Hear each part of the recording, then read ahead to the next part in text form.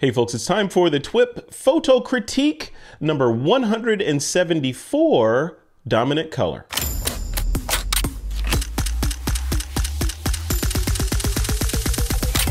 This is TWiP.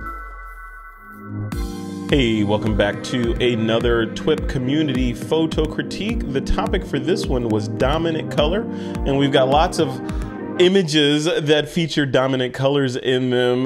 Troy Miller, what do you think? Yeah, are you satisfied with the crop that that popped up this time around?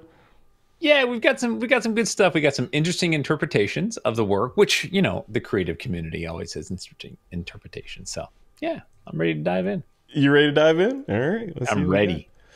All right, let's do this. Before we do that, anything special happening in your neck of the woods? I do have to criticize you a little bit, Troy Miller, because you've negatively, well, maybe it's positively, impacted my life with your recommendation that I get a Oculus Quest, now known as a Meta Quest 2 VR headset, and now I'm like completely, you know, literally, metaphysically, and morally kind of invested in that world a little bit now. So it's crazy. Cool. It's crazy. And some other people, because of you, are getting Oculus Quest headsets for Christmas. So it's all your fault. Ooh, very exciting. I'm just saying, so there's a pile back there, and in one of those boxes is two Oculus Quests in one of those boxes back there. So nice. Yeah, good job. Good times. Yeah, it's the future. It's the future. All right, let's dive into this. I want to go relatively quick through these, and as we do these critiques going forward, I want to speed us up a little bit because Little Bird tells me that we're going to have more to critique in the very near future, which you know about. So let's dive in and do this one. So I'm inside the current TWiP community. And we are looking at the first one up. It's from Stephen Scharf. He says a tribute to William Eggleston, Idaho Falls, Idaho. You and I had to Google this. We looked it up and we learned that, I mean, we knew who William Eggleston was, I think, but we didn't know what the significance was for this particular image. And, you know, I mean, again, considering that the topic of this critique was dominant color, clearly the dominant color here is blue, right? So good job. Easily remedied. Yes. What do you think of this shot? What do you think? So you know what the topic is. Dominant color. We have this color with this shot. What do you think? I think it's interesting in the fact that I have to think a lot about it because I'm not sure what it is. I'm not sure what I'm looking at. I'm not sure what the photographer is trying to tell me with this image. I'm not sure really about any of it. So what I have to do is I kind of look at it and see, okay, where's the hook? Where's my leading lines? Where's, and I don't see a lot of that stuff happening here. So I really just sort of take it on the basis that, this is an abstract representation of something, could be a train, could be the inside of a boat, could be like I have no clue. Yeah. Same here. Without context, we have no idea. When I first looked at this, I thought this could be either. Well, I saw the bell over here, so I was like, okay, maybe it's a boat that we're sitting below decks on a boat, and we've got these kind of things. I have no idea. I don't know what's going on. So it's red, so it fits in that, but I don't know, and the caption says William Eggleston. So I'm assuming we have to add some level of weight to the image because this is of some significance to William Eggleston.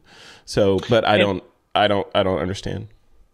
And I think that with an image like this, I think what might need to happen if your viewers aren't already aware of what it is to simplify the image. Maybe do like a nice long 16:9 crop with just the string and the hole over on the left and the slats, the red boards, and just leave it at that. Like go super abstract.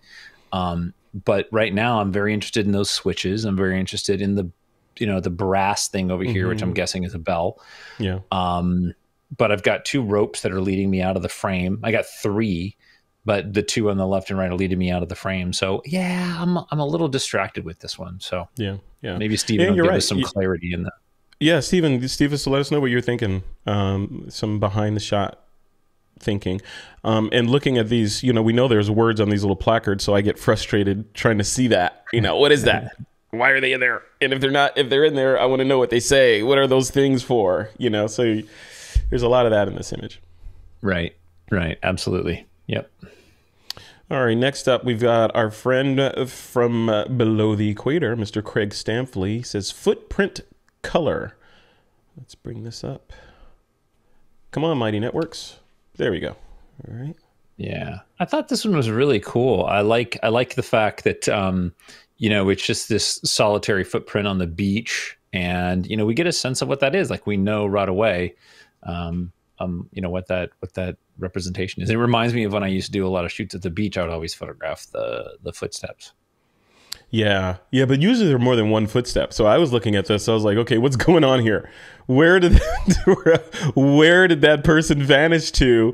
If we see one footstep, did they levitate and fly from this point forward? Like, what's going on? How come they're not leading off into the distance there, Craig Stampley? Is that your foot? Yeah. Yeah, you know what I really so just the footprint is definitely the subject. I do feel like there's a little bit too much space around the image, but I'm wondering what the heck is making those little sandballs. I know, like that's what's distracting me more than anything else. You're hoping those are sandballs. Some critter, or it's like some pellets from some strange bird. Or some tiny little Australian micro sheep out there. Right. But I really do like the concept and the principle. I do wish, though, that the area next to the footprint was clean.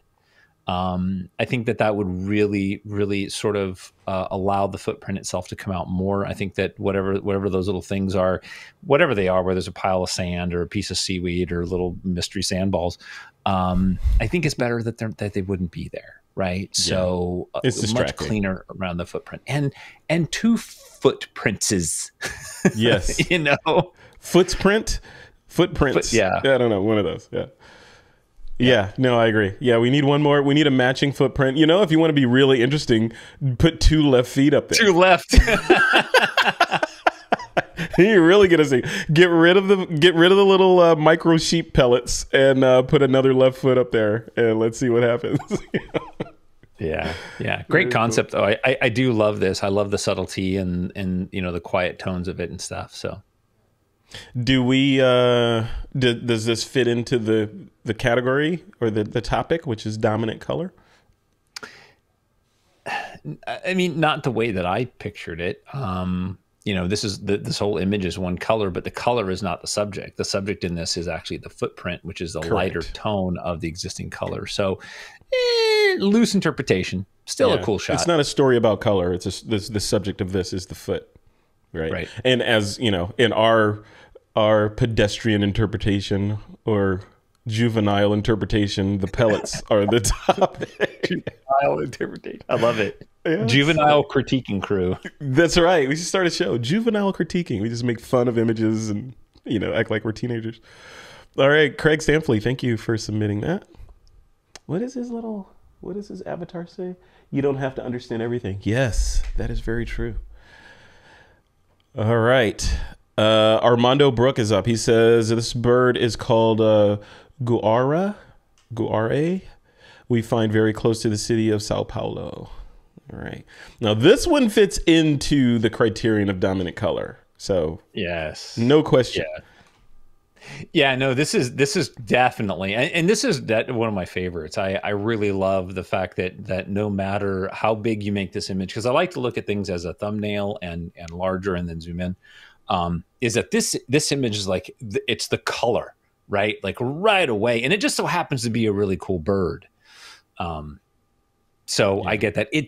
It's probably a little overexposed in the reds because our sensors are sensitive to red. So oversaturated. Maybe is it overexposed or oversaturated? Could be. Or maybe both. It could be a little. Yeah, it could be a little heavily saturated, but great contrast against color contrast against that background, that green. Mm-hmm. The bird in flight, like the wings way back. I like it.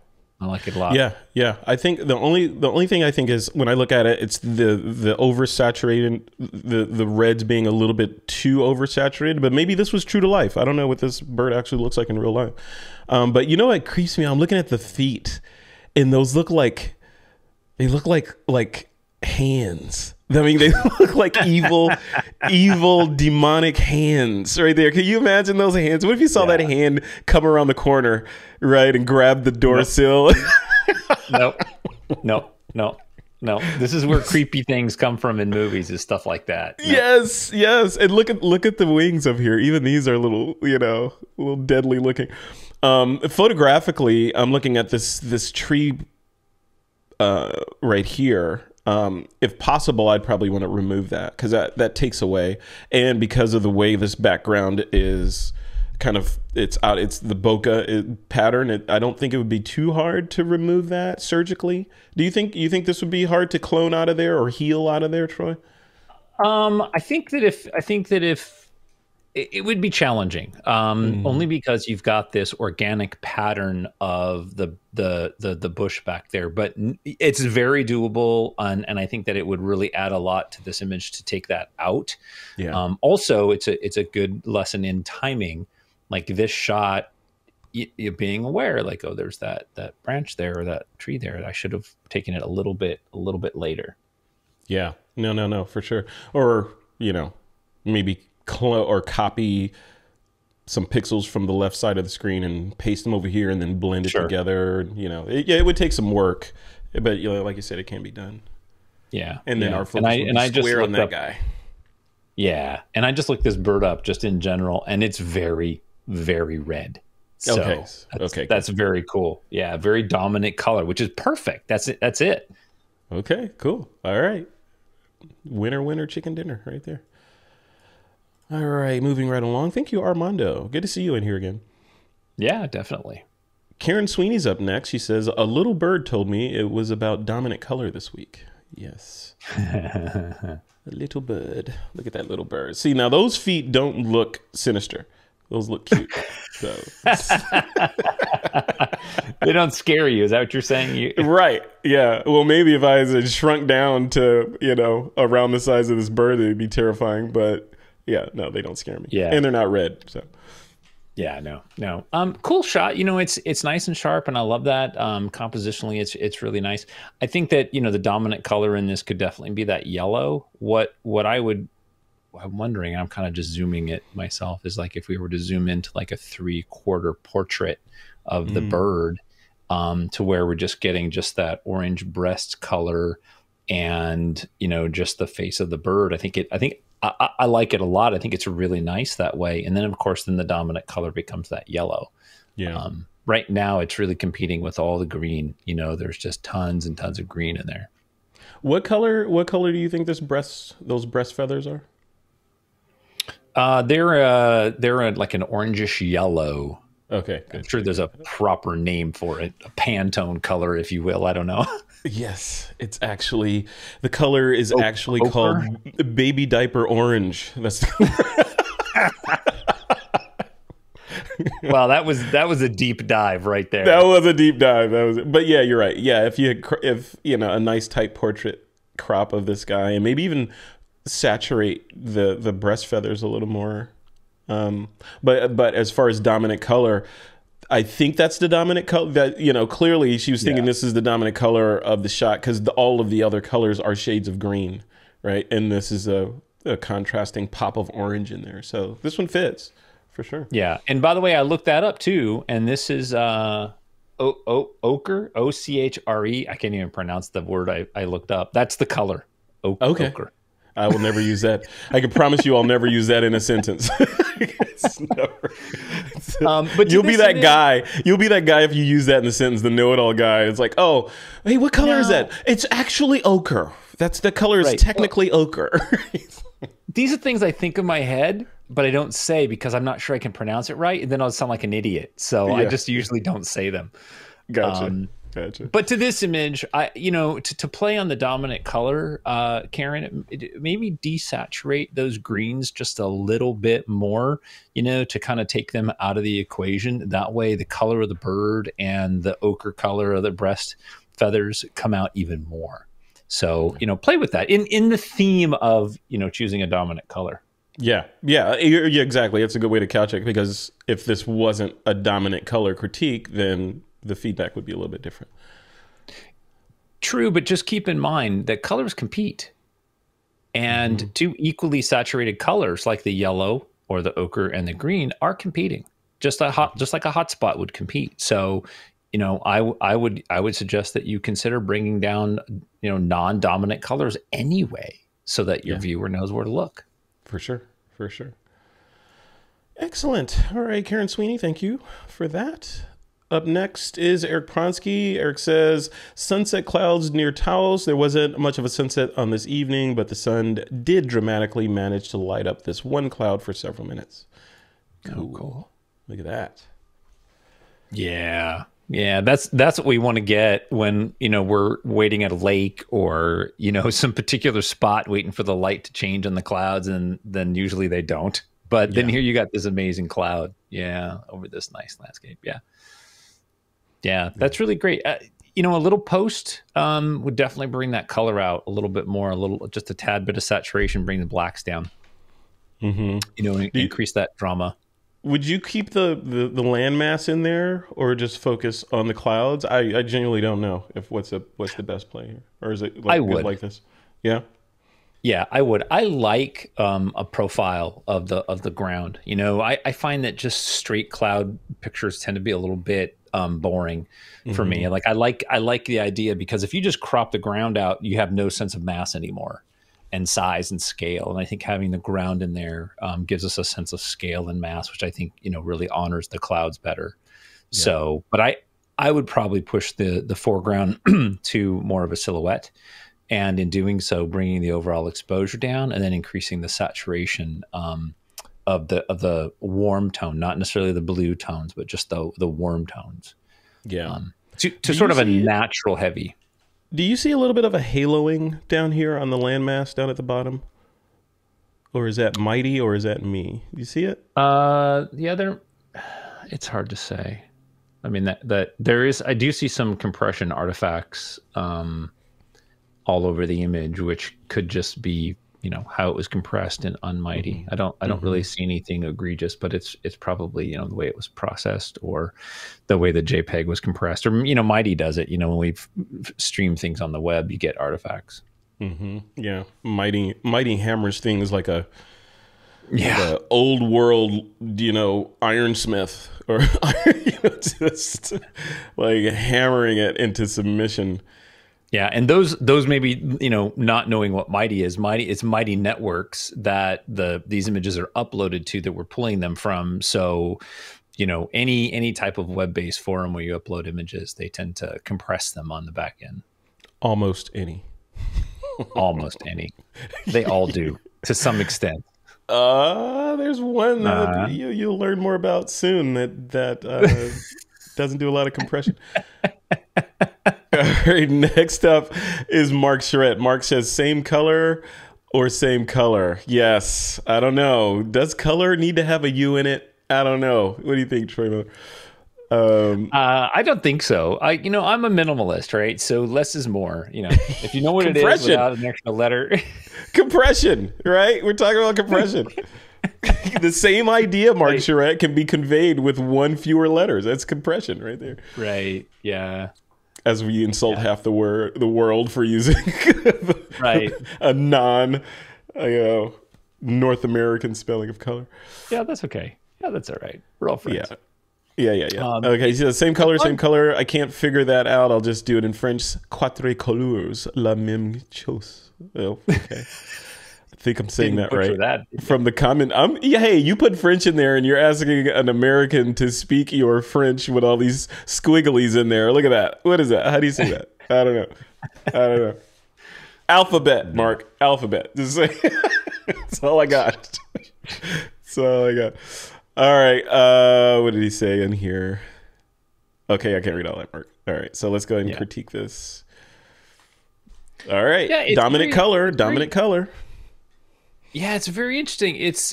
Color is very dominant in this image, probably more so than anything else, to the point that even though there's multiple colors, I mean, the color itself, just the overall color is just really explosive. You could rotate these things any way you want, upside down, and it's really just the color that you're looking at. I will say that my brain is very unhappy that we've gone from a lightest tone to a slightly darker, then a very dark tone, and then a little bit lighter tone. I think that the blue and the red on the right need to be flipped. So then it feels like, like That's interesting. Like the scale of darkness is. So when you look at this as an artist, you hear a bad chord. Like if someone hit a bad chord on a guitar or a piano, then you're like, oh, you need to hit these notes instead of Oh, interesting. Yeah. That's definitely me. I like things to have a better flow and order. Now, that might be very intentional to put that there to sort of break that expected flow. So I appreciate that. Color is definitely the subject here. Not a single color, but definitely color is our subject. I like it a lot. Very clever. Yeah. Yep. Very good. All right, Mark Charette. And up next is Jim Peters, Rocket Fizz. Let's take a look. All right, clearly our dominant color is red. Our cyclist has a red jersey on, and the name of the business is Rocket Fizz, and there's some things on the window in there that also kind of echo that red. So, yeah, I mean, we've got a dominant color, but is our subject... What's our subject of this shot? Is it the sign, or is it the writer? What do you think? Right, and those are always challenging questions, right? When we look at an image, like, what am I looking at? I see this as two images. I see this as cropping below the Rocket Fizz sign and then showing the storefront with the writer riding by, and I don't think we need to see the name necessarily. Or I also see it being cropped below Rocket Fizz and up to the top, so the word Rocket Fizz is at the very, very bottom. I kind of see those two different images in here. So for me, I see competing elements. Yeah. You want to crop with Rocket Fizz at the bottom and then put a lady in a red dress in one of these windows. matches the Rocket Fizz. Yeah, that would do it. Cool. Yeah. Right. This is one of those situations where, looking at it, being there in person, you might get a sense of experience that doesn't always translate in the photograph. So I think it's a cool shot, probably with some cropping. It could be more powerful, to bring us into a single subject. Yeah. All right. And this is more street photography, photojournalistic. So a lot of the rules compositional rules still apply, but with street photography, there's, I think, a little bit more leeway in there as to what's acceptable compositionally, right? Yeah, except that we don't have those limitations on our images. So that's true. That is very true. Not at least in this situation. Yeah. All right, Jim Peters with your Rocket Fizz. Thank you. And next up is Nora Zanotis, Colors of Rust. And look at that spelling of color. Uh-oh. We're in trouble. We're being outnumbered with color, the spelling of color. I know. All right. Here we go. That is really cool. It's really interesting how everything is the same tone. And I like that. I like the fact that I have no idea what that thing is. I mean, I know it's a pipe with a thing screwed on the end of it, but that's all I can figure out. Which looks like a gear. It's a gear of some sort. No. Or okay, here we're going to have that conversation about gears versus sprockets again, right? Yeah. It's neither. Sprocket. It's like a grate of some kind, I'm guessing. But it's this is very abstract, and I love that. I do wish that the top right hand corner was a little bit darker to bring our eyes into the center a little bit more. I feel like the light is kind of drawing me out in the top right because it's brighter. The bottom is darker and the top corners are brighter, so some dodging and stuff in there would help. But series of these. I could shoot this stuff for a long time. Yeah. Yeah, rust is always fun. And what do you dominant color wise? This feels more on the side of monochromatic than a color that you can point at and say that color is the hero. I mean, the overall color is rust orange, right? So right. That's the dominant color. But is that what you were thinking with dominant color? Were you thinking a shot that has an element in it that was dominant? My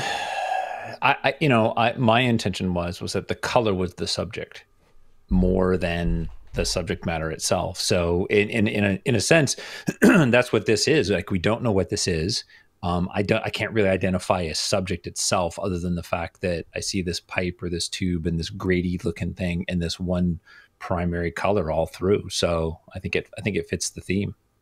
Yeah. Very good. And it's orange. It's rust orange. It's rust orange. It's rust orange. Yeah. Very good. All right. Love it. Smells like rust. Smell it. Can you smell this bee from Joshua Sommerfeld? He says, I'm impressed we still have bees. We still have bees out in late November. He shot this with his Canon and a bunch of letters and numbers after it. Let's take a look. Wow. Look how sharp that is. That is so crazy. Yep. That is tack sharp.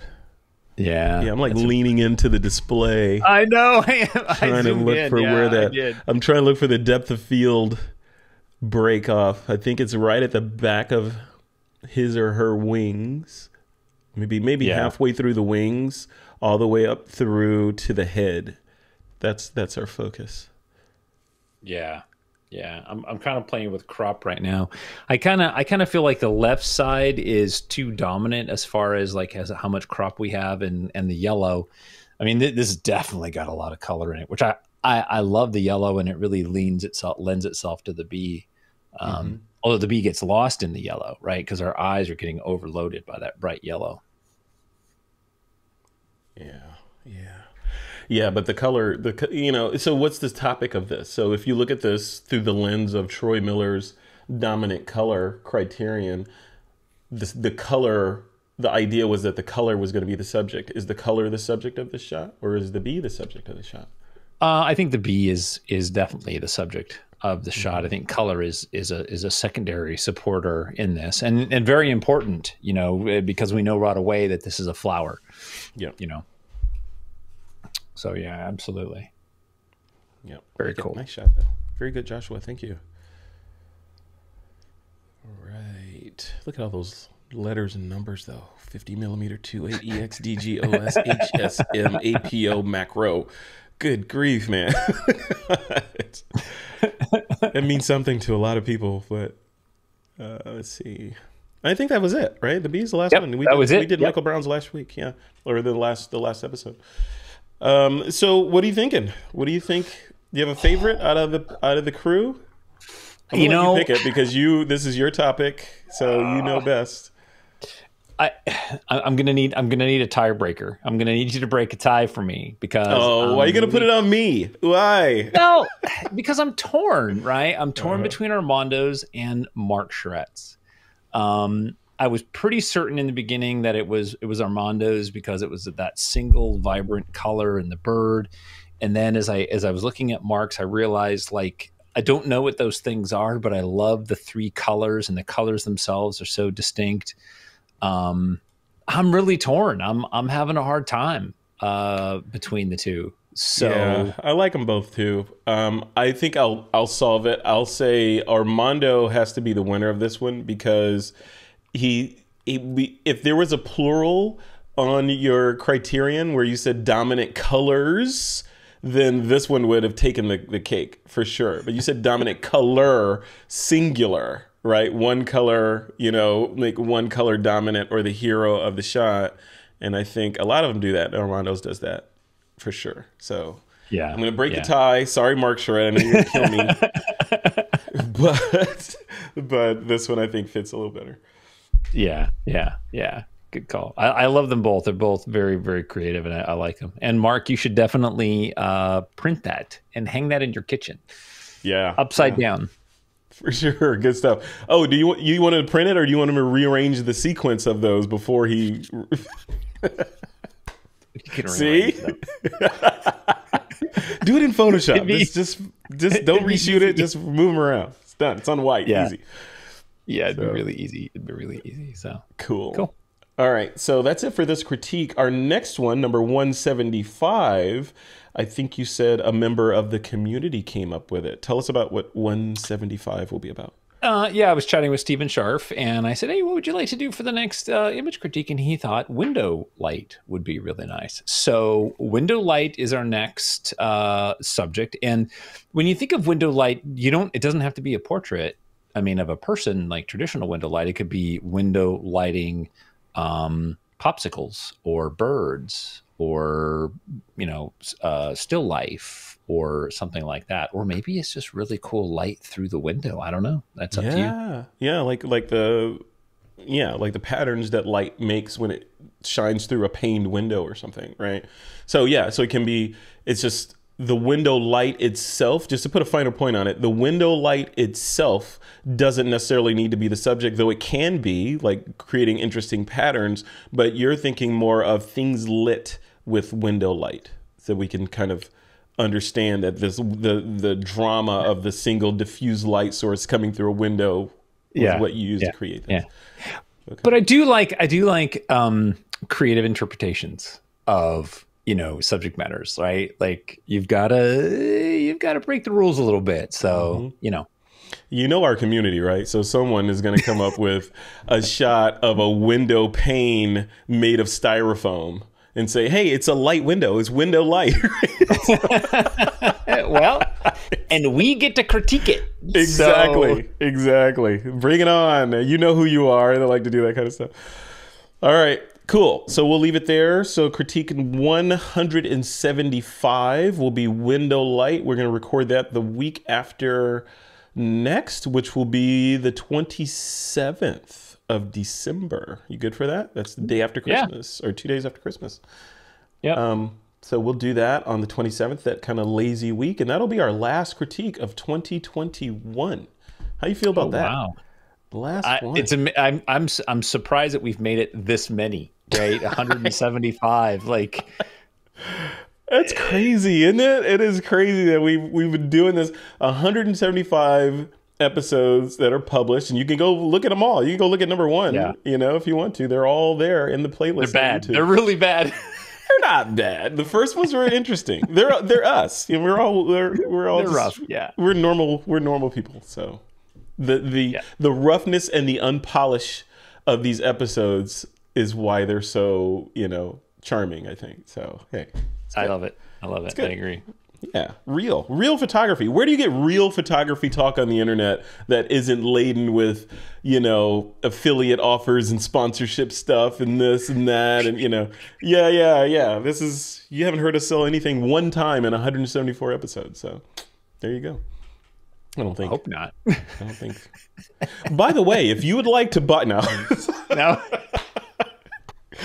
All right, folks, we'll leave it right there. Thank you, Troy Miller, for hanging in there for 174 episodes. And we're going to, you and I have talked, but we're switching things up in 2022 a little bit. God, it still feels weird to say that, 2022. But we're going to switch things up and make things much more interesting because we feel like it. How about that? All right, man. You have a good rest of your day. Put on your Oculus Quest and go do some stuff. Or, what we need to do later, we've been threatening to do, and I've been bailing on it regularly, right? What am I thinking? Thinking? Fallout 76, yes, on the PlayStation, which is sitting right there. All right, we'll do that. All right, man. You have a good rest of your day, and I'll see you next time. All right, take care, everybody. Peace.